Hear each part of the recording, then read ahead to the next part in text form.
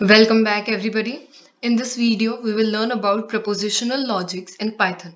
For that, firstly, we need to upload this logic.py file to our code. And the command you can see over here from logic import star, this is for importing all the methods and functions that are present in the logic library. So to work with the propositions, firstly we need to create some propositions. Here I am creating PQR as my propositions. This vars method you can see over here is used for creating propositions and it takes only strings as its parameters. Therefore P, Q and R are passed as string parameters in this. So after this, let's see what is a P. Now P here is a proposition, as you can see. Same as the Q over here, and so is our a proposition now. Since we have the propositions with us PQR, we can work on some formulas using those. So firstly, see over here the formula 1. Here formula 1 is P or Q and not of P implies Q. This operator is for or, this is the and operator, and this is the not operator, and this is the implies operator. In Python, we cannot write actual propositional operators, therefore we have overwritten them and all are present in the logic library.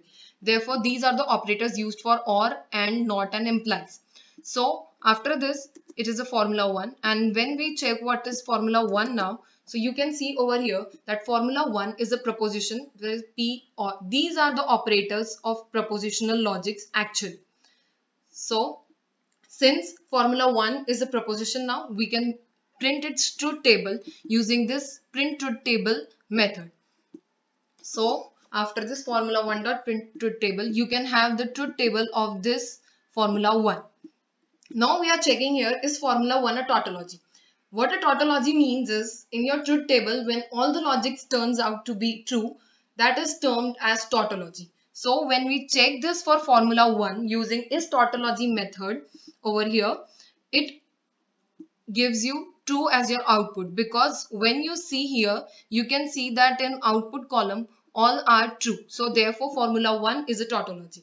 Similarly, we have created some more formulas like formula 2 and 3 over here using the operators and shift, and as they are propositions now, we can print the truth table for them. Here I am printing for formula 2, where you can see it is a combination of true and false.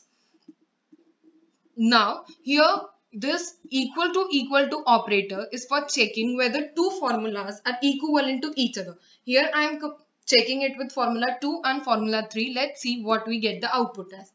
We get the output as true because when we see here, formula 2 and 3 are logically equivalent to each other. Therefore, this turns out to be true. Now, when I check this on formula 1 and formula 2, writing formula 1 equal to formula 2, what I get the output is false because formula 1 and 2 are logically not equivalent to each other.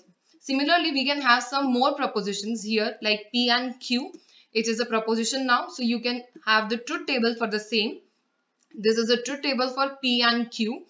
This is P or Q expression, which is a proposition now, and you can also have the truth table for the same using the print truth table method, and this is your truth table for P or Q. This is not of P and it is a proposition now, so you can also have its truth table using print truth table method. Here in not of P truth table, you can see when P is true, not of P is false, and when P is false, the not of P is true.